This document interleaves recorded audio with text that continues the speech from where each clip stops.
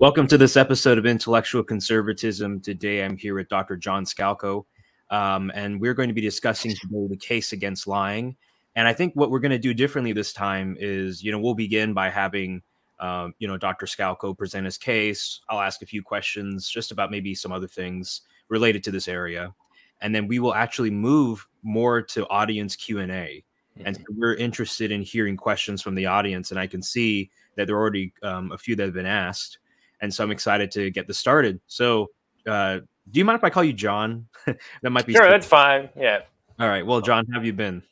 Good. It's good to be on here again. Thanks for having me here. I know it's been a little while. I am writing on some other topics these days. Like assisted suicide. I have some work I'm been doing on that, and then on animal cognition, actually, of all things. But it's always good to return to the age-old topic of lying, which people seem to be perennially interested in, either defending or against it, which happens to be my case. So, right, and it seems like, John, you have an attraction to the kind of hard, tough cases, the controversial cases in ethics, and so it's really nice to see that there are people who are actually not afraid to go into those topics and really, provide a Thomistic insight into them. So, John, let's begin by just kind of I'll give you the floor to just make your case for the case against lying. And what's going to happen is I'll kind of drop out of the screen. I'm still in the studio. I can still hear you. I can still interact with you. But I want to give you the full screen to present. So if that's okay with you, then I'm just going to drop out real quick. Yeah, it sounds great. So first, I apologize. My camera's kind of like a strange angle here up above the screen. So when I look down at the screen, I realize it looks like I'm not like looking at the camera, but don't worry. I know you're all there. So I have about 5 reasons. You could perhaps give some more or even maybe condense some of them as to why I think lying isn't just wrong, but why I hold that it's actually something that should never be done, not even little white lies, which I realize may sound a bit counterintuitive because I think people's intuitions generally seem to be the opposite on this issue.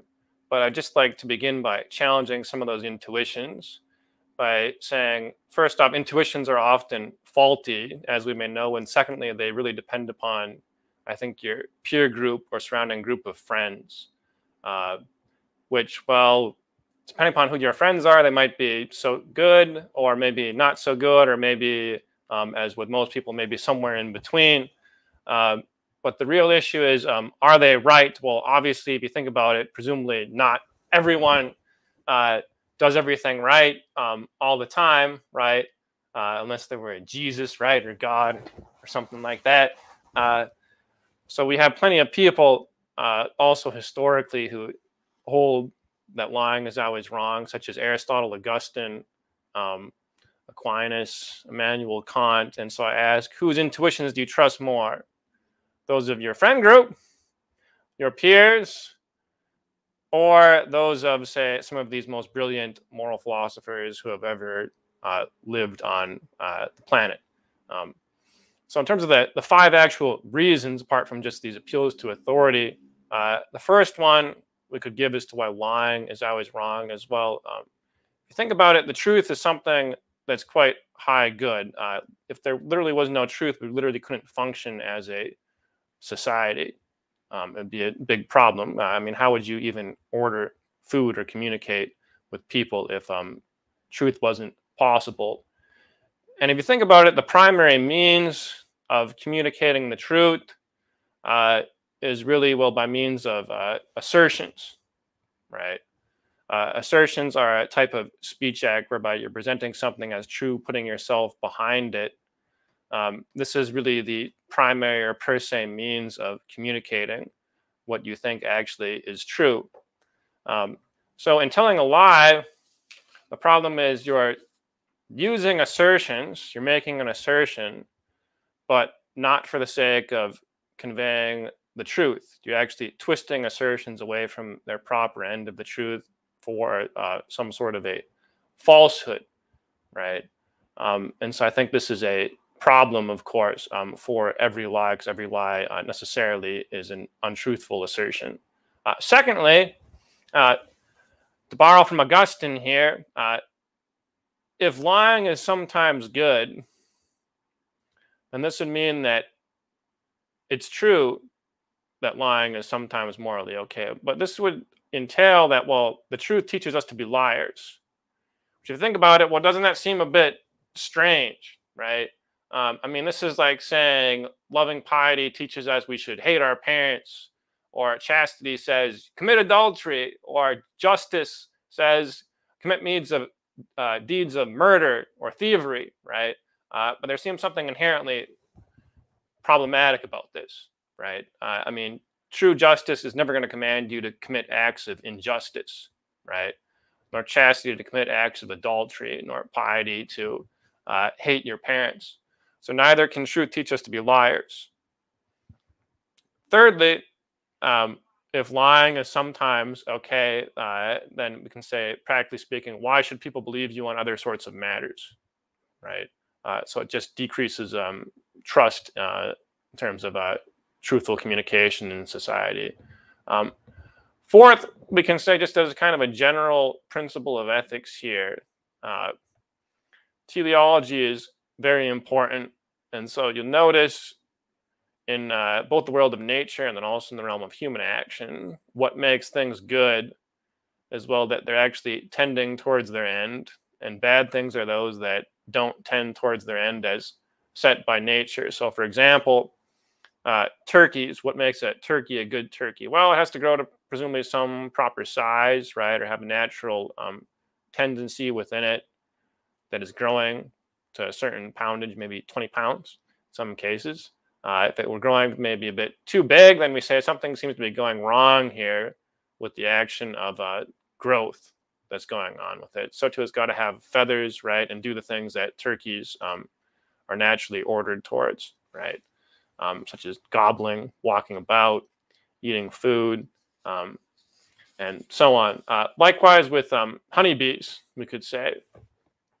What are honeybees ordered towards by nature if they're the worker bees? Well, flying about, collecting nectar, protecting the hive from intruders, cleaning out debris from the hive. So probably not pooping all over the place inside the hive, hopefully outside of the hive. We say worker bees that don't do this are not so good bees, we might say, or bad worker bees, right? If they're not actually defending the hive and instead stay there's stinging other worker bees, right? Or killing the queen bee, for example, right? We notice something similar happens even with different organs within the body, such as, say, for example, or the heart, right? So the heart, if it's not pumping blood, right, we say that it's a bad heart, something's gone wrong there, right? So too, in the case of other actions, if these actions are ordered towards their ends as set by nature, we say they're good. If they're ordered away from it, it's bad. So we notice in the case of hearing, right, well, if you're apprehending sounds by means of the act of hearing, it can be a good act of hearing, right, qua hearing. There might, of course, be there can be other problems, okay, sometimes with regards to things that can be good in some respects, but maybe there might be in other respects in which they're bad. So for something to be good, it basically has to fulfill a whole lot more requirements, whereas for something to be bad, to borrow from Pseudo-Dionysius, it just has to fail in one respect. Maybe we can get a little more into that in the Q&A. Okay. So the case of lying, right? Well, you're engaging in an assertive speech act, right? And assertive speech acts by nature, right, are ordered towards the truth. That's the whole point as to why assertions exist in the first place. So in telling a lie, you're twisting, once again, the action, which has its natural order towards truth, away from that end. So it's much like, say, you could engage in the act of hearing, not for the sake of, say, apprehending sounds or understanding, for the sake of not truth, right? So something like that is also, I think, going on in the case of telling every lie. You have a disordered sort of action, we might say, kind of built into the action. The next reason and final reason I'm going to give here as to why I think lying is always wrong, I think is maybe one more particular for Christians, though perhaps I think people of maybe other religions might also maybe be friendly to it, is that, well, lying dishonors the martyrs. I mean, if you look at the example of Thomas More or other people who refused to tell lies in renouncing their faith, they could have easily just lyingly renounced their faith, but, well, they didn't do so. And to this day, they're quite honored, and I think rightly so, by many people throughout the world. If lying, though, actually really is sometimes good, well, then this would mean that I think these people actually did something morally wrong, right? Because you have an obligation to preserve your life as much as reasonably possible. And if there's any means you can save your life for the life of others from death, wherein there's nothing morally wrong in regards to the steps you would take to preserve your life or those of the others, you should actually go ahead and do that, right? So if, for example, the way you could save your life is you jump out of the way of an oncoming bus, right? You should do so. If you don't do so, well, there's something wrong. You've done something negligent with regards to your life. So likewise, if the only means whereby you can save your life is tell a lie, right? And even if it's about God, right, and there's nothing wrong with this, well, then you ought to do so, right? Well, Thomas More could have done this, right? So too with many of the other martyrs. They could have just held the truth in their heart and then with their lips spoken otherwise, right? In saving their life, but, well, they didn't.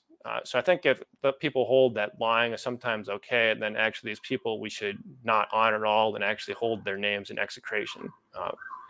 So these are my main reasons here. Dishonors the martyrs. I think there's something intrinsically disordered in the action itself. And then how can the truth teach us to be liars? All right. Thank you for that presentation. So here, I'll engage in a few questions and then kind of give more time for the audience to start bringing in questions. So I guess my first question is, all right, so, you laid out your reasons, right? And those are all good and philosophical. And I mean, and even there's like some practical details in there about, as well as about trust and contracts. Mm-hmm. But I mean, suppose that, and this is the classic example, right? You have Nazis who come to your door. And let's say that they're doing their routine neighborhood checks. You have Jews in your basement. And they just ask you, without actually maybe having a prior rumor or suspicion, just, are you harboring enemies of the state? Are you harboring Jews in your basement or anywhere in the house? How would you respond? Well, which question are they asking me? Am I harboring enemies of the state or am I hiding Jews? Because it's it's actually a little bit different answers. Sure. I think we could give, right? Sure. Well, I'm interested. Let's say that both questions are asked, right? And how would you how would you answer those differently depending on the circumstance? Well, are you harboring enemies of the state? I think you might be able to reply truthfully to that, perhaps. No, right? I mean, maybe in their sense of the state, but it seems like there's maybe some true sense of the state here, right? That they're not really true enemies of Germany, right? I mean, they would love to be citizens of it. I'm sure some of them probably historically were citizens, right? They're not doing anything really contrary to, I think, the true good of the state, contrary to the Nazis' belief. The second one, are you, what was it? Are you harboring Jews? Yeah, just more direct or narrow. Oh, okay. So it's not, are they in your house? It's, are you harboring Jews? This one might be a bit more difficult, to say the least, right? So if you say, no, well, you definitely are. So I think you would be lying in that case. You can't say that. So what exactly can you do? Well, you could stay silent.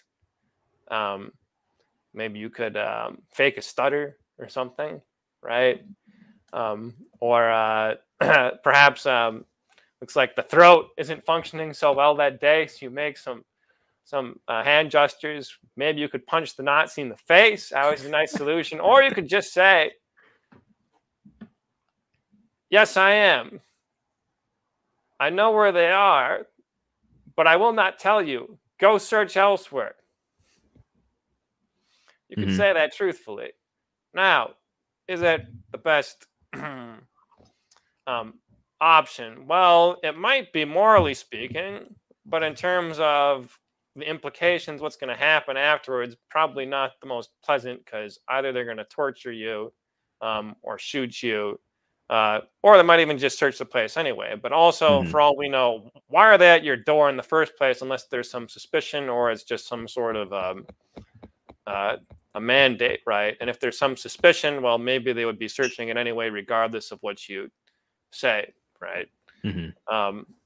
So really, I think there's a lot of how would we say aspect kind of luck to this, and I don't think the moral life should ultimately really depend upon luck. Like luck doesn't determine whether or not something that's done is actually good or bad sort of action, right? It's more about the object end and circumstances, right? Yeah, and is that your whole answer? Yeah, I mean, I think there's other things maybe that could also be done in that case, but yeah, basically you should not just say no. You shouldn't lie about it. Okay, is the main answer. Yeah, I mean, and I guess another question that I had too was just, you mentioned the point about trust, right? I mean, think about this, right? I don't know if you watch Goodfellas, but there's that scene where he's on the stand. I forget, it's Ray Liotta's character, and Henry Hill or something like that. And he has to lie or say something, or he's not opening his mouth. He's got to cover for his mob buddies, right? And I mean, actually, that increases trust among the group. That, oh wow, like this guy, like if he's put under pressure, he's not going to budge or tell the truth, or he might even mislead the police, right? Or I mean, you can use all kinds of examples. Like maybe the Jews in your basement would really appreciate it if you lie, and they'd actually trust you even more because you're willing to put your neck out for them. So I mean, maybe that's one way that you could reverse the lying of the point about trust. How would you respond to that? So the trust is among just members of the group, though, that's increased, right? And it's not increased in maybe society in general or with relation to the people outside of the group. Is that right? Yeah. So it's almost like boils down to seems like a form of consequentialism then. Well, you're doing something that inherently decreases trust for the sake of increasing trust, right? Well, then, of course, that opens the door to all sorts of critiques that could be given of consequentialism. I think that the trust point maybe isn't sort of as strong of a point as an objection maybe to lying or as to why lying is always wrong. It's more kind of a prudential consideration as to why should people believe what you say if you think lying is sometimes okay. Yeah, all right. So I think I have one more question, then we'll move into some of what the audience has asked. So I wanted to ask you if you watch Father Gregory Pine's debate with Janet Smith and what you thought about it. Yes. Very interesting. A bit long, a couple hours, right? I realize there's some Q&A in there. I think Father Gregory did a fair job. There may have been some other responses I would have given than what he gave, but I think he gave some kind of interesting takes or angles that might be a little bit different in the debate. Janet Smith's points, I don't know if there was too much significantly new that she added from what I've heard or read of her views on this earlier.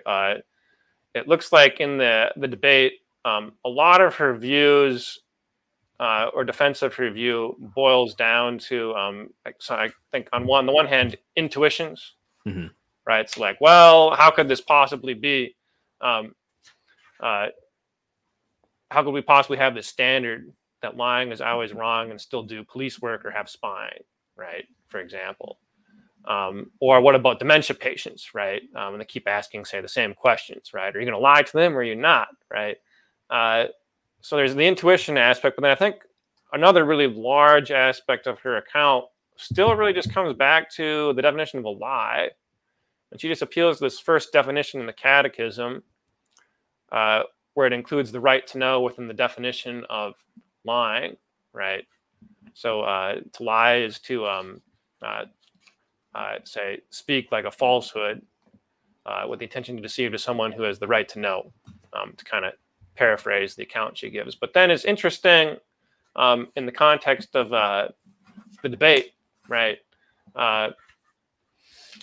She seems to kind of want to qualify this this definition that she gives, because Father Gregory Pine brings up, well, what about the case of apostasy? Right? So you can ask, do people have any right to know your religion or that you believe in Jesus? And Janet Smith's response is, well, your relationship with Jesus seems to be a fundamental reality. And so maybe you should, like, this doesn't apply. It shouldn't really apply. But then on the other hand, like immediately after she says that, she seems to kind of maybe change her mind a little bit or not be so sure, and saying, well, I've maybe really exactly thought this through. So maybe actually they don't have a right to know. So maybe Father Walter Chiswick, for example, could have just lied about his faith, right? Or being Catholic, which in that case, if she's biting the bullet, I think that'd be a good modus tollens or reason not to hold her view, right? At least with regards to lying, right? And the definition of a lie, right? I think that the big problem, one of the many big problems, right? I've already, I think, roundly criticized a lot in my book, and then also I have an article in the ACPQ. I think it's called Catholics and Hugo Grotius's Definition of Lying, a critique. I roundly criticize the definition of lying, where people want to say lying is something like uttering a falsehood with the intention to deceive to someone who has the right to know. I've given many reasons, but one of them that I think applies to, I think, both accounts that Janet Smith gives, if she wants to add the qualifier fundamental reality to her definition or not keep the qualifier, is this: little white lies are lies, right? I think everyone admits this, just about, right? And many people would say, yes, they're not really so bad, which I also actually do agree with, that little white lies, they're wrong, but they're not like seriously wrong, or as wrong as other things like murder or thievery or all sorts of other bad things that can happen, right? They still shouldn't be done, though, right? The issue is, if you include rights within the definition, right, of a lie, or the right to know, or fundamental realities. So say you hold it's the definition of a lie is uttering an untruth to someone uttering an untruth with the intention to deceive to someone who has the right to know that truth, right?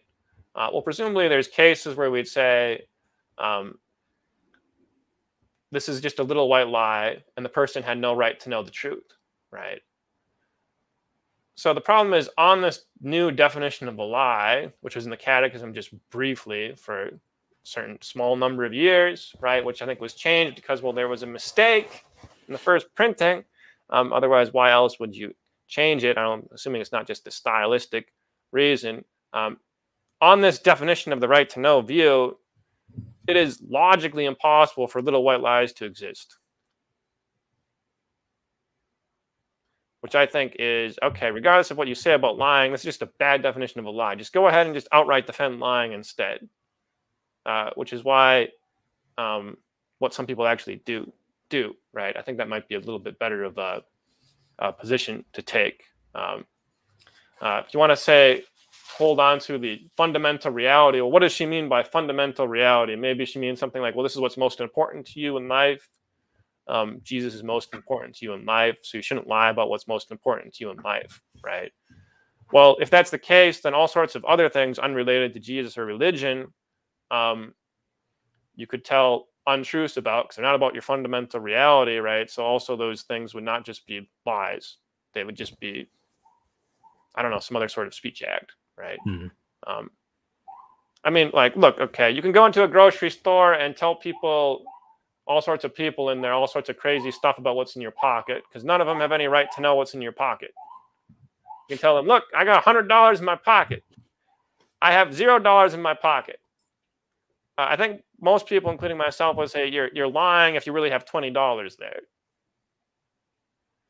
None of these people have any right to know, but on the definition of right to know, Janet Smith would have to say they haven't told any lie. I think this is just a bit absurd, regardless of whether you think lying is okay or not.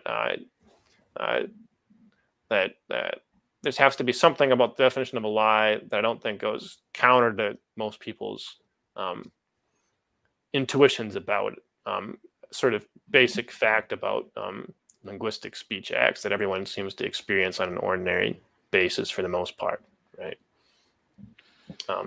I guess there's other things I could say. Maybe we could leave that for the Q&A about the debate, but if people haven't watched it, watch it. It's very interesting. All right, so here's a question that I've seen in the live chat, and I think I want to cover it. So what I'm going to try to do is actually read it in full, because it's multiple comments, and then the last comment I think is the one that I'll leave on the screen. But this is a case from at least for us as Catholic scripture. So it says, the angel spoke truthfully, but Tobit misunderstood. There are many tales that show Tobit jumped the gun and didn't pry into the angel's words. So deception happened to Tobit by not considering, and the angel spoke truthfully. And so it says, remember, Tobit asked a specific question as to which tribe are you from. The angel did not answer the question, but by his words, Tobit assumed he did. Or maybe that's actually not. Maybe I misread that question. Let's see. So are they saying something about did the angel do something wrong here? Or I see what happened. Maybe. Oh, so this person was responding to an objection that somebody said that, oh, this is a case in which an angel lied, but it's like, no, that the angel didn't lie. Okay, so in this ballpark of family objections, I guess like there are instances in scripture where, for instance, you have Rahab and others who lied, and it seems like the Bible praises them. So how would you deal with that particular family of objections? That I guess it was Mount Athos and Aquinas Fellowship. That's what he was responding to, at least in the Tobit case. Yeah. So from looking at briefly from the person replying to that comment, it seems like I would agree. I mean, maybe there's some context I'm missing, right? You can say something truthfully or not, or remain silent, right? If someone misunderstands you, I don't think that's a lie, right? In order to tell a lie, you have to actually be making some sort of an assertion, actually. So if you're not even speaking, right, or making some sort of an assertive action, I don't think it's a lie. Now, of course, there is, well, you say, what about sign language, right? Well, you can make assertions in sign language, right? So you're obviously not producing an assertion by voice, but because of the conventions of sign language, you can make physical gestures that I think signify words or interior words or concepts of the mind, right? Which either correspond with your beliefs about reality or not, right? So if there are no sort of exterior sign here, right, vocally or say by writing, right, or by sign language, then it's not really a lie, right? So too, people misunderstand what you say. I think this happens quite a bit, right? Even in my writings, write things and then people say things like, I hold that lying is the equivalent to murder. Like, no, I don't, right? So the scripture objections, yeah, there's many cases. I think if you just read this Secunda Secundae question 109, 110, particularly question 110, Article 3, there are some parallel passages, of course, in Aquinas. Many of the objections to Aquinas' view are from biblical passages, right? And basically, he does one of two things. He says either this is not a lie, because maybe they're speaking mystically, or it's a figure of speech, or it is a lie and shouldn't actually be praised, right? And I think that's a good strategy and just the right answer, right, to many of these sorts of passages here, right? Now, whether every case that Aquinas discusses, whether his analysis is always right, is maybe another sort of question here, right? In terms of cases like the Hebrew midwives, right, which look like they're praised for the sake of telling a lie. What do you do with cases like that? Well, we can say they're praised on account of a remote intention, a remote end that they're intending, and not in regards to the proximate end. The second answer, which interestingly isn't really mentioned in Aquinas, nor in much of the literature or any of it that I can recall, but that I heard of, it might be more from maybe the Franciscan tradition now, is that if you have a case of invincible ignorance and you commit a venial sin, but out of charity, so to speak, or still have the habit of charity, it can actually be meritorious. So I think in a lot of cases of these small white lies, you may actually have people that are quite virtuous, but actually just didn't know any better, right?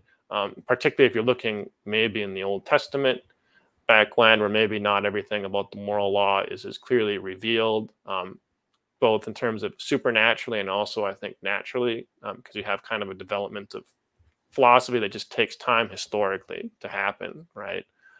So perhaps also in that sense, there is sort of a reward, but also notice it's a temporal reward that's given there, that they're built houses and not divine sort of houses for the afterlife, right? And this is an objection that I remember a friend of mine had asked, but he didn't post in the comment section here. But let's see here. One of the questions that he asked was just basically, imagine that, let's say you have a situation, and you could object to maybe the scenario's too vague, but it's like you could, if you tell a lie, let's say you'll save hundreds of people from a painful, torturous death, right? And let's say like the lie, we can think of it in varying degrees, right? So maybe, obviously, maybe in the case of apostasy, you wouldn't lie and say, I renounce Christ, right? You wouldn't say that. But let's say like it's a smaller lie. Like, let's suppose that, I don't know, it's a lie like, I'm looking at my cup in front of me, right? And the guy, whatever, this crazy kind of, super villain is saying, you have to say that this cup, that I believe this cup is white. Outside, not inside, outside, in the exterior, right? Yes. A little bit. Let's say no. Let's say it's something like red. It's a solid, pure red. Okay, I have to assert that. Yes. So then my friend had basically made this argument. Well, doesn't it seem crazy to believe that you couldn't lie in that circumstance? Certainly, I think prima facie, it does seem crazy, right? And I think a lot of people's intuitions would say, yes, it seems crazy, right? But once again, we have the problems. Well, intuitions need to be trained, right?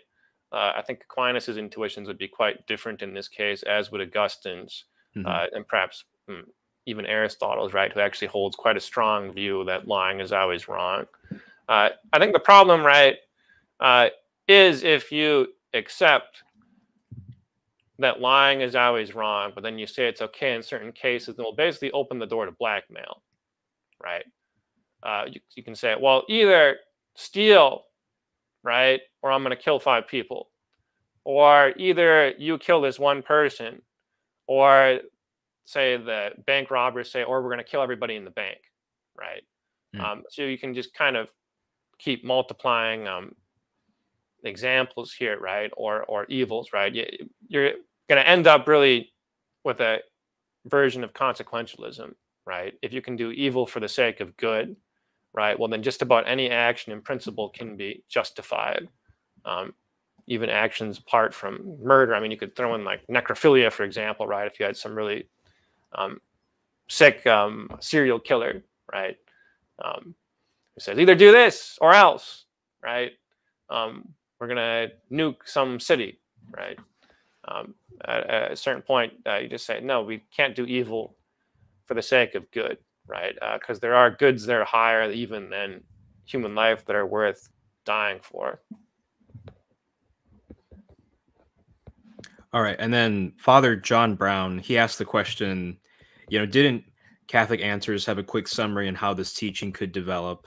I know that maybe, you know, you might not be totally aware of like Catholic answer, what's going on there. But I mean, does it seem as if the teaching here developed on the nature of lying and the impermissibility of it?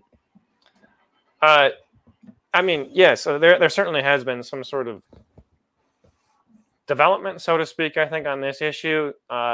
So like prior to Augustine, actually, there was a minority view in the church about lying, right? But you have people saying some weird things like, it's like a bitter medicine.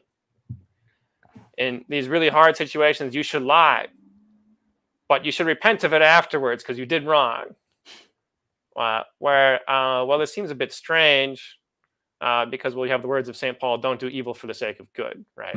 So then Augustine, of course, comes along and, well, he sets the standard for like the next, 1,000+ years, even till today, right? I mean, the Catechism, right, still holds that lying is wrong, right? I think there have been some maybe added things about perhaps mental reservation that I think can be useful, right?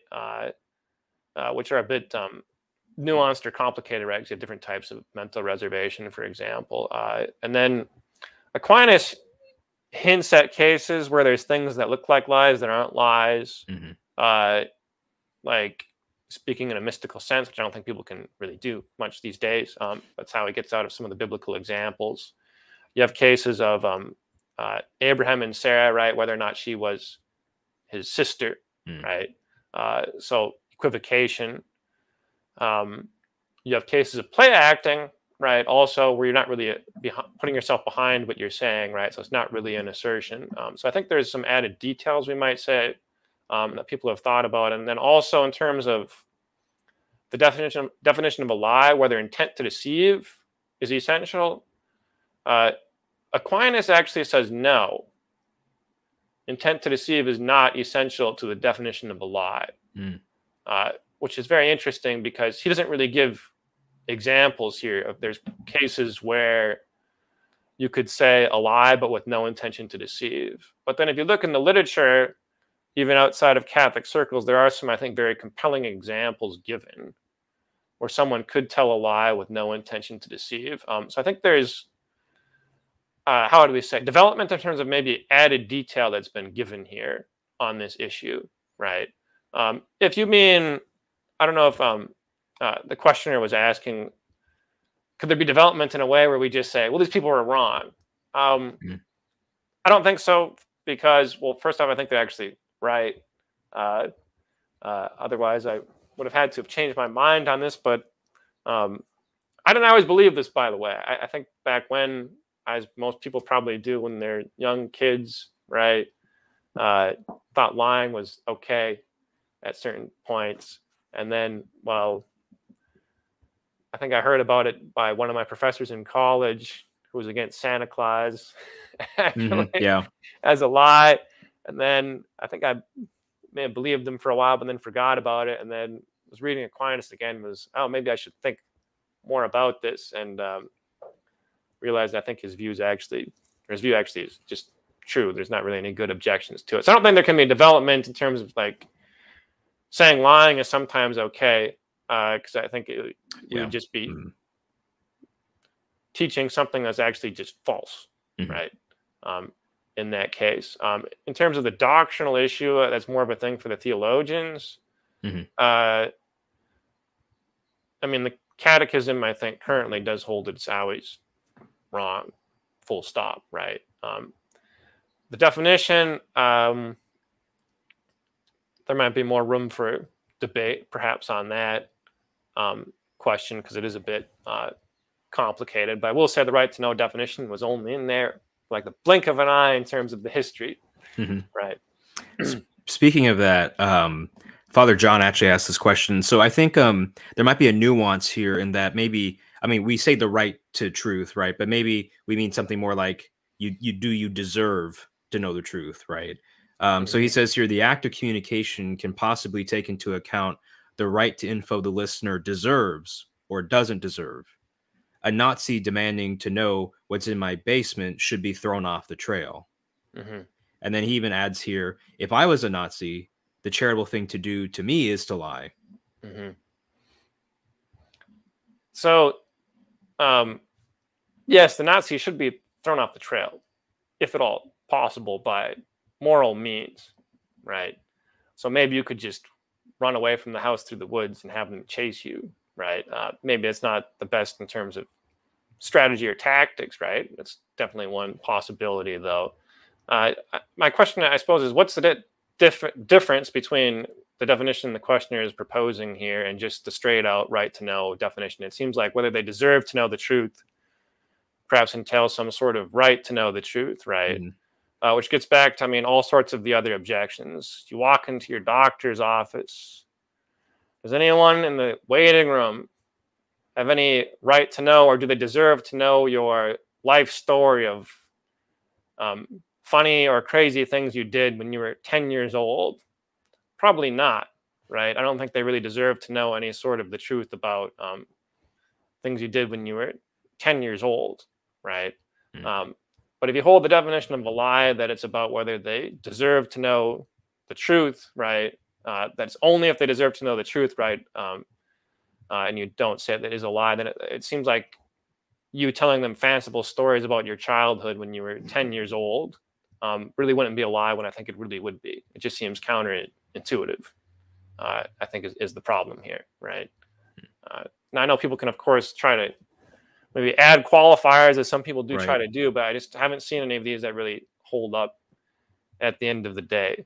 Alan Binchlet seems to try to add all these qualifiers, but then doesn't really even make it clear what exactly his definition is. So this is the problem, right? You can always kind of redefine your terms if you're wanting to accommodate them to maybe certain conclusions, whereas I think a better methodology is really just start with, apart from like the moral considerations, like what really is a lie, right?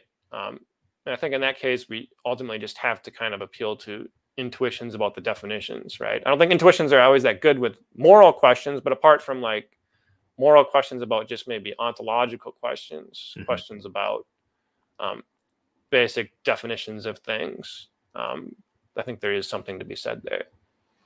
I mean, suppose that someone tries to kind of maybe have this presumption of desert, right, on everyone, and you need to have like these defeating conditions where you can then say, okay, this person doesn't deserve, but the presumption is that people deserve, I guess, to not be lied to, unless such and such condition are met. Yeah, and then we have to see what the conditions are, right? Yeah. To maybe know more about this definition. But if you take that too strongly, right, that everyone deserves to know the truth. Well, staying silent, you're not telling them the truth. Equivocating, you're not telling them the truth, right? So I mean that all these cases are actually wrong, and you actually ought to go around telling everybody maybe everything that you believe or know. So it actually would be too demanding the opposite direction, because you should be continually speaking to everybody about, hey, guess what? Here's some cool Euclid truths that I learned in my math course or when I was reading Euclid. Yes, these are interesting thought experiments, though. Yeah, I just want to include Father John's statement there that he's not disputing what you're saying. He's just engaging in thought experiments. Oh no, it's fun. I engage in all sorts of thought experiments about these questions, because there's many people that have thought about the definition of a lie. The literature and philosophy on the definition of a lie is quite extensive. Mostly outside of the Catholic world, actually, and they actually generally ignore the right to know definition. It's more kind of in the Catholic world, it seems like people are worried about the right to know account. Yes, bring on the thought experiments. I'm all about thought experiments. They can be useful, I think, at times. So Anaga here asked the question, can you cover Santa Claus under this? So, I mean, maybe could you just bring up, once and for all, should we be telling our children or, whomever about Santa Claus, that he exists and brings the presents? I'm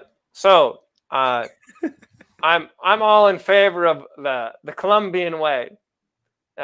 in Colombia, they don't say the presents are from Santa Claus. Instead, they say the presents are from Jesus. Nice. Baby Okay. Jesus gives the presents. But I think there's truth in that, right? All good things are from God. Jesus is God. So all good things, including the presents, are from Jesus. Now, maybe there might be some misinterpretation. People might misunderstand what that means, right? Maybe it would be right to then maybe explain the true meaning behind it. But to say Santa Claus is real, no, I don't think this is a good idea. I think there's cultural norms or practices in different countries, right, that perhaps we shouldn't get behind. I realize it's a bit unpopular view, but don't lie to your kids about Santa. There are other good things you can do around Christmas time. They're just as happy, that I think would be perhaps better than the case of Santa Claus. Also, because, well, if someone's lied to, right, about this issue, then as a little kid, right, they find out, they might think later on, well, wait a second, my parents also told me God, right, exists. Why should I also believe in God if I believe this on their authority, right? So I think it can also perhaps lead to cases of doubt where there should not be cases of doubt, right? Yeah. Now, I get there's a lot of pageantry behind it and everything, but on the other hand, you can have a lot of that, I think, without needlessly telling the little lie, right? There's other countries where people are perfectly happy without Santa. Now, have Santa, okay, just don't present it as if he's some sort of real figure, I think, at the North Pole. So there you have it. I bite the bullet on this one. But I think it's a good bullet to swallow, right? It will pass too. So Gavin here has the question: what's the easiest way to explain broad mental reservation versus narrow mental reservation, aka lying, and where exactly is the line between them? Yeah, so this, I think, is a genuinely complicated topic. So mental reservation, generally speaking, is where you're saying something, but then you're mentally reserving in your mind some sort of qualifier that'll be added to what you say, and this might be perhaps reasonably inferred or maybe not. So mental reservation is generally divided then into, you have two types. You have broad mental reservation and then strict or narrow mental reservation. Broad mental reservations are where you're saying something, then the words that are mentally added, you might say, can be reasonably inferred by some sort of a prudent listener as to what might be added, right? Whereas strict or narrow ones, a prudent person couldn't reasonably discern or infer what you're actually saying, right? So I think people do this in certain cases, a decent amount of the time, some of these mental reservations, right? Where maybe you're not as maybe exact or as precise in your speech as you should be, right? But I think it's maybe close enough that maybe it's reasonably understood what you're trying to say. The strict ones, I think they're a problem. The narrow one, where you're basically are lying, all right? I think according to this view, but I think this would be, if someone wanted to defend lying, not to give my opponents ammunition here, but they should have just gone down the route to mental reservation, okay, instead of this right to know stuff, right? I think it would be much more defensible, also because there's a lot more literature, even in the Catholic world, on this. On the other hand, I suppose the strict mental reservation has already been condemned, so maybe they didn't want to go down this route. So one question that I also thought about was just, kind of maybe going back to the same topic is, suppose that, this is the solution that I personally developed. But now I'm going to have to develop a new one, because if I'm ever found in a comparable situation with, people in my basement that I'm hiding, right, then I can't use this one anymore. So, so be it. Yeah. I'm pretty creative. So like, the Nazi comes up to my door and, he asked me, are there Jews in your basement? And I just say, no, there are no Jewish rats in my house. Right. So I say that, not because the thing that I'm calling Jewish rats, they just don't exist. There's no such thing, that this kind of derogatory, evil being that the Nazi perceives, right? And so if anybody who knew me heard that, they'd know, okay, yeah, he doesn't really believe that there are Jewish rats that exist anywhere. Whereas the there aren't Nazi rodents that attend synagogue, right? It just doesn't happen. right? You could do all kinds of things with that particular kind of answer, right? So I don't know. Do you think that's a permissible way to respond? I think so, right? Because they're going to interpret in the derogatory sense, but you that's on them. Mean it in the literal sense, Mm. right? So yes, I think that is permissible in that scenario. Right. And, you use the example of, let's say that you have a hard time answering them and you have a sore throat or something like that, right? Even supposing that you don't actually have a sore throat. I mean, it is deceptive, but you wouldn't say it's lying if you kind of just like something like that. Like you kind of make it seem like you can't answer the question because you have this debilitation that you don't actually have. Yes, I don't think all cases of deception are lies. Okay. I think there's cases of deception that are actually morally okay, and I think Aquinas is okay with cases of deception, right, that aren't lies. At least in some cases, maybe not all the time.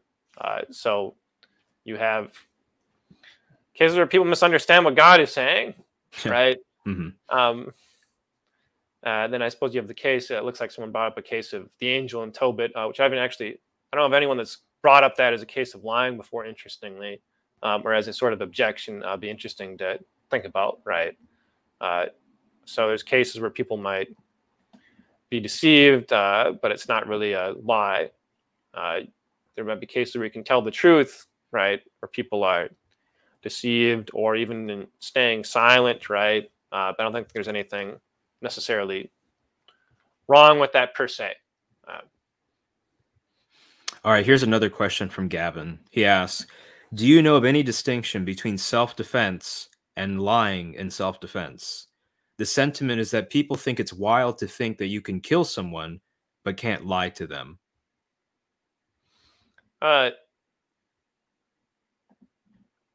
mean, we might say there is some sort of sense in which you could have a subcategory, I suppose. There's different ways you can defend yourself or have self-defense, right? You can do it by means of lethal means, non-lethal means. Under non-lethal means, you could have sorts of violent instances of self-defense that don't take someone's life, and then maybe non-violent instances of self-defense. And then somewhere in the mix, you could have, I suppose, cases of where you lie in defense of yourself, right?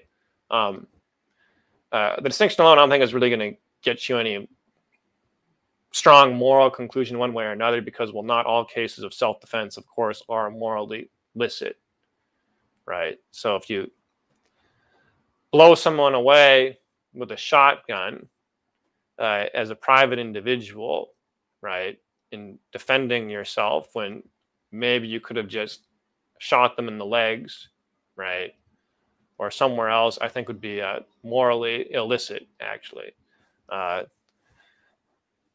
So we almost need to ask maybe the prior question, is lying ever morally okay, apart from that self-defense sort of question, right? Now, I realize people try to draw some sort of analogy between the two, which I've written on this in my book.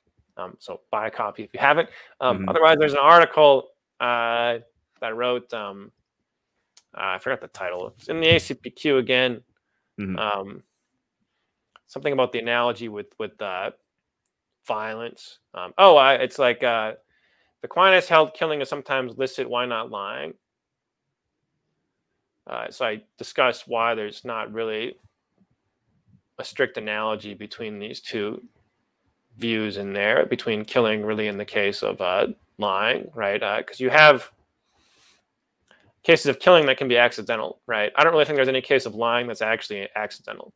If you accidentally blurt out something, I don't think you really can be lying, right, in that case. Or say someone's like on a heavy dose of sleeping pills or some sort of medication, right, and they're just saying things but without any sort of act of the will there.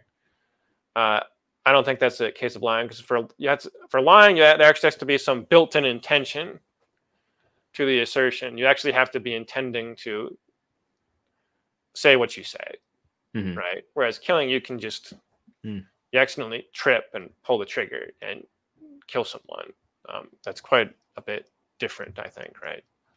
I remember you said that Aquinas thought that, obviously you have to intend the assertion, but you don't have to intend deception. Is that correct on what Aquinas thought there? Yeah, so he just explicitly says intention to deceive is not essential to lying, which means really you can have cases of lies where there is no intent to deceive that are still lies, which I think in terms of development, actually, this is a bit of a development on the issue, because Augustine actually is undecided on this issue. Yeah. If you read Contra Mendacium or De Mendatio, right? Which is also interesting, because when the Catechism quotes this definition of lying, who does it reference, or where is it getting this definition from? Augustine. And the actual passage in Augustine where it's quoting from, Augustine actually is saying, well, this is basically a case of a definition of lying that more or less holds good enough for most cases, but I'm not actually sure whether this actually universally holds. So I think the Catechism is proposing that there in that context, right? Now, Aquinas comes along and actually decides, no, you don't need intent to deceive, essentially. So you have some development there. But once again, he doesn't say what these cases are. So we have to kind of figure out what they would be. And I think there are some, though, that we could mention that, like there's a case of a college dean that's mentioned in the literature. So these are people outside of Catholic circles, actually, who mention these cases of bald-faced lies. So say there's a student that's caught cheating on an exam, and everyone knows that he was cheating on the exam. You could even say there's video footage of the student cheating on the exam. The problem is the penalty, we could say, for the student, right, to fail the class is when he's brought before the dean, is the student has to admit that he actually was cheating on the exam, because the college dean really just cares about lawsuits against the university. And so he'll only penalize the student, get him expelled from the course or fail the course, if the student actually admits he's cheating, right? So say the student even knows about this policy. So then the student decides, well, and when they ask him, did you cheat on the exam? He says, no. But everybody knows he's lying. The student knows he's lying. The dean knows he's lying. The professor knows he's lying. We could even say the professor and the dean even saw him cheating, right? But he's going to get out of, say, getting expelled or failing the class because of this strange policy that the dean has, right? We wouldn't say there's really, I think, an intention to deceive here in this case, because you can't, strictly speaking, intend the impossible, right? Well, it's impossible for them to be deceived because, well, they're just frankly not deceived. They can't be really in this case, right? But we would still say he's lying. We'd say it's a bald-faced lie, just bold.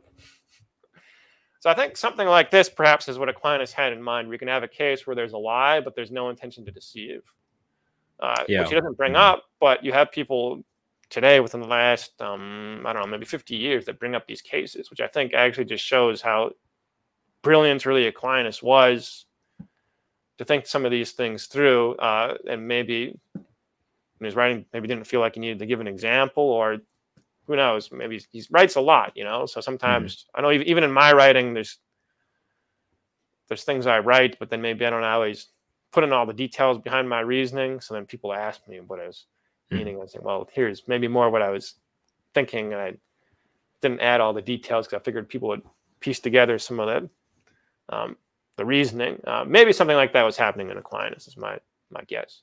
Yeah, another example that I just thought about would be something like a mobster, right? Who He's on video camera stealing, Mm-hmm. let's say, some jewelry from a shop. Mm-hmm. Everybody sees it. Everybody knows it's him. He knows it's him, right? Like, Mm-hmm. and then at this point, he's given the chance to, let's say, recant or tell the truth, right? Mm-hmm. And he just, no, I didn't Mm-hmm. do it, right? Because it's Mm-hmm. more like out of principle Mm-hmm. or something out of like a sense of loyalty to the mob or something like that. He just continues to deny, even though he Yeah. has really no possible way of intending to deceive. Mm-hmm. Mm-hmm.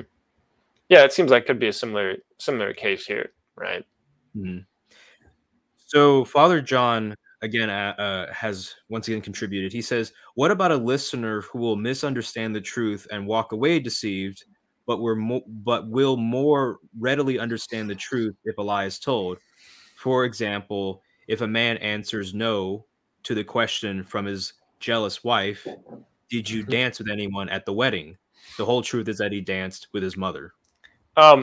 Just tell the truth. I mean, can you tell the truth? But presumably the scenario is set up where you have to tell the lie, right? I mean, once again, in this case, Hmm. You shouldn't tell the lie. Maybe if you had a case of dementia, might maybe change the case of the scenario. I mean, I guess I wonder first, why can't he just Mhm. Say tell the yes and whole then qualify it. truth, Yeah. right? So if you can tell the whole truth to clear up a misunderstanding, I think you should tell the whole truth to clear up the misunderstanding, right? Unless there's some sort of good reason why you shouldn't clear up the misunderstanding, right? Like in the Right. case of the Nazi Mhm. at the door, right? In the rodents case, right? You don't Mhm. need to go and clear up the misunderstanding. You shouldn't actually, if they misunderstand you, right? But maybe the wedding scenario, you should go back and Mm. be like, this is actually what I meant. But what if, like, let's say just prudentially, right? Let's say, your jealous wife, right? She says, Mhm. just say yes or no. And she doesn't want to hear yes, but, or something like that, or anything like that, or, or honey, I danced with, no, no, no. She just wants Yeah. yes or no. Uh, I realize if you're under pressure, you might just blurt something out, right? So in that case, I mean, lies are always wrong, okay? And some lies are much worse than others, particularly if you're shortchanging somebody in money, right, or defrauding them, right? If it's a smaller one, of course, well, it's not as bad as the other things. It's, you might say, a small evil still shouldn't be done. But then you have cases of actions, human actions, where you might say maybe they're less than human acts or less voluntary, right? So if the maybe something like that could be occurring there because it happens just so quickly, right? You almost have like knee-jerk reactions sometimes, right? So sometimes in some situation, just happens so quickly, you just say some yes or no answer, right? Something like that could possibly be going on there, right? On the other hand, if you actually are thinking about it, which hopefully you're able to do, you could say, let me explain. Mm-hmm. Might be just a better answer instead of saying yes or no. On the other hand, maybe it might be feasible for you perhaps to say no because she's interpreting Yeah. the answer in a certain sense, right? So this is the problem with yes or no, right? In Ireland, actually, traditionally there is no yes or no's. So if you notice some of the older Irish, if someone asks a question, right, is the sky blue today? It is. It is not, right? They don't say yes or no. So yes is really just a sort of short word that we use, which actually really is a stand-in for actually a proposition to really repeat the affirmative of say what we've heard, right? Mm-hmm. So the question is, what is the yes or the no in this case really standing in for? And perhaps there is some sense in which maybe the no is standing in for something, right? Where you'd be not denying something truthfully, right? In the sense in which he's interpreting the question. So Jack here asks an interesting question, and I hope I'm understanding him properly. But he says, "Look, truth demands in the first place that you acknowledge the real context of a situation in which the question, I'm presuming the question here is like, do you have Jews in your basement, means nothing more than help me commit the murder. do you answer affirmatively? So the question is, do you have Jews in your basement? Right. And I guess what Jack is implying here is like, well, even though what that question really means in the context is help me commit a murder.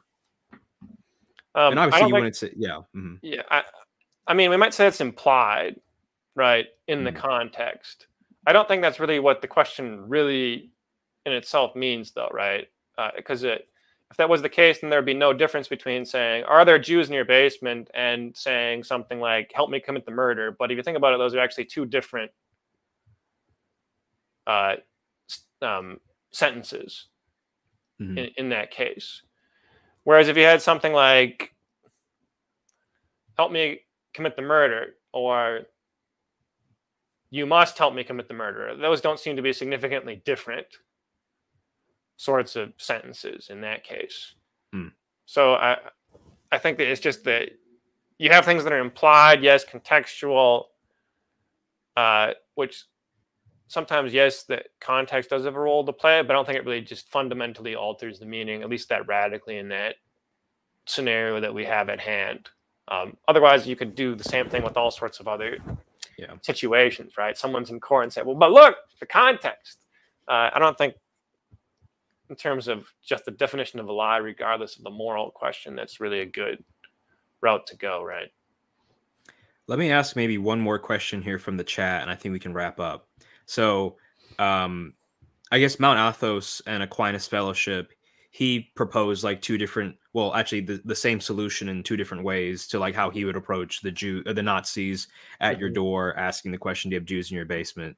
So Mm-hmm. I'm just going to read the story, but then get to the question, or at least formulate a question from it, right? So he's talking about when he worked at a Catholic parish, and one day this guy comes in asking if he could give him money, and he says no. He said no, and then the guy replied, but they don't give you the keys around here to money boxes. I think he's a custodian, I believe. Um, and his answer was, do you think they would give the lowest guy on the totem pole access to money? Really, I did have access, but he didn't know from what I said. And so it's kind of like a rhetorical question, right? And then even like earlier with the Nazi and the Jew example, he said something like, he would reply, would I be so foolish, or would anyone be so foolish as to harbor enemies of the state in their house? Mm-hmm. What are your thoughts on that one? So in terms of questions, questions don't really have any truth value.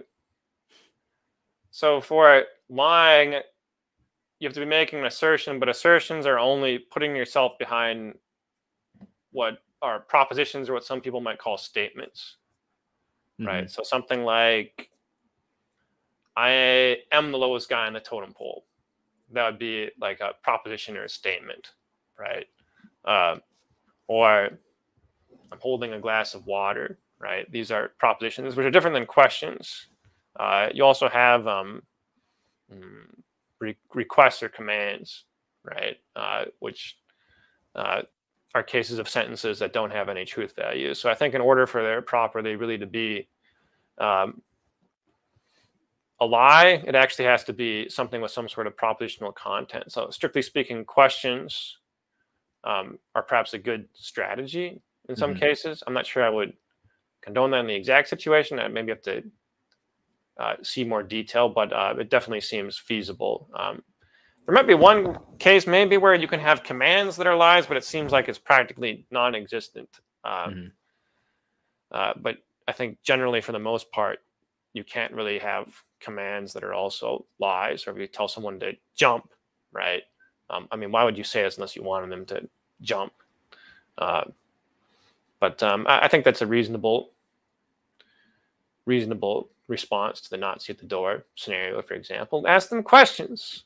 Just Mm-hmm. ask them questions. Be like a good cross-examination attorney Flip the or tables, or defense turn the table. Yeah. attorney. Ask everything in questions, the Nazis, Mm-hmm. which in that case, they might get really angry with you. So I don't know how good of a strategy that would be. But I must say, there are cases where things do work out for these people who do tell the truth. So you have in The Hiding Place, right? Nolly tells the truth and they get discovered, right? But everyone ends up being saved. Mm-hmm. There's also some case I actually know in real life where someone was going before some immigration officials, right? And wanted to lie, but then actually decided not to. Actually, somehow one of my friends was nice enough to actually tell this person about some of my work that you should never lie, right? Mm-hmm.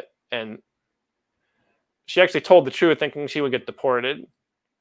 But then the government official said, "We actually know your situation. It's a rough situation, and if you would have lied, we would have basically locked you up, and we would have deported you, basically, right? But because you told the truth, we're actually going to work with you with your situation here to keep you in the United States, or at least help her out with her situation, right?" So there are cases where telling the truth actually does work out for the better for the person. Not saying this happens in all cases, right? But it's not like you have a slam dunk for the other side, right? Because there's some difficult situations where people might end up losing their life or other significant goods. Yeah, and actually, you know what? I thought I was gonna just do that, have that be the last one, but I think there's some others that I just want to hit really quick. Is that okay with you? Sure, yeah. Yeah. So Gavin asked again, are you familiar with any literature talking about how double effect does not apply to lying? Apart from my own work, not really. Yeah, yeah. I think actually, apart from this book, yeah. yes. Mhm. Oh, I take that back. Actually, now that I remember, I think Christopher Tollefson briefly treats it in his book on what is it? Like Christian ethics of lying or something like that. I think he briefly treats the topic, right? I think the issue is in double effect, right? You need to be engaging in some action, right, where you intend the good effect but not the bad effect, right? So, for example, you could have a case here of I suppose like blowing up a bridge in a just war, right? You're intending to destroy the enemy incoming tanks, maybe in this case, Russian tanks these days. Hope I'm not going to Russia anytime soon. You intend to blow up the Russian tanks by detonating on the bridge, right? Because there's a column of tanks that are going down, right? Well, at the same time, there happens to be some innocent bystander on the bridge, right? Can you reasonably do this under double effect? I think so, right? Given that maybe this is the only time you can actually reasonably blow up the bridge, right? I don't think this really applies to the case of lying, right? Directly, because, well, lying in itself, we have moral problems with, right?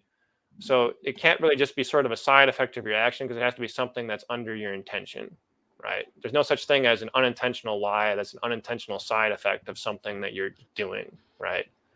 There might be cases maybe of where somebody else is telling a lie that's a side effect of your action, but for you actually performing the action, you can't have a case of a lie, right? So it'd be more analogous to a situation where you have to shoot some innocent person, and then that will detonate some trigger for the bridge to explode, right? Would be more analogous to a case of someone trying to tell a lie, where you have a good effect, saving of life, but then a bad effect of someone may be deceived. So I think it's very hard to draw upon double effect here, really, to try to justify lying, if that's what the question is asking. Yeah, and I think this will be the oh shoot, wait, I want to think about. Well, okay, so and I'm sure like somebody might be thinking in the back of their mind too about a situation where, you know, you say like, I'm not going to go to the party, right? And then you go to the party, but that wouldn't apply because you're not intending to actually assert a falsehood there. You at the time you thought you weren't going to go to the party. There's not like this retroactive thing where it's like, oh, now you lied at that circumstance, right? This Yeah, is you can change. You change your mind. I mean, this happens, right? Mm-hmm. Mm-hmm. There might be cases maybe of where somebody else is telling a lie that's a side effect of something that you're doing, right? There's no such thing as an unintentional lie that's an unintentional side effect of something that you're doing, right? I mean, it looks like in scripture, even there's cases maybe where Jesus even changed his mind, right? How this works, ask the theologians, right? But if he can grow in wisdom, well, then why can't he change his mind, so to speak, right? Maybe it's possible in some way or other. Aquinas does mention the case of promise keeping, actually. So lying is always wrong, but cases of breaking your promise actually aren't necessarily always wrong. So, for example, if due circumstances changed, right? So you promised you'd go to meet your friend in Paris, right? Then, lo and behold, COVID came, right? So you can't go. Are you breaking your promise? No, because you promised under sort of the circumstances, right? Where there wasn't going to be some sort of a pandemic, right? That prevents you from going, right? Likewise, if you promise something that is just bad, that you shouldn't have promised, right? Then you should actually break your promise, Aquinas says in that case. So the cases of promise keeping aren't exactly parallel really with the cases of lying, even though I think there is perhaps some overlap. So you can give a promise lyingly, right? That's certainly possible, right? But whether you keep it afterwards or not isn't necessarily always mean that you told a lie or that you're lying. Okay, this is the absolute last one I'm just going to bring up because I just think it's really awesome. A kind of nice way to close out the conversation. But Justin the Catholic says, how would you frame our Lord's command to be wise as serpents within the context of operating in a hostile environment, such as described in Peter's first epistle?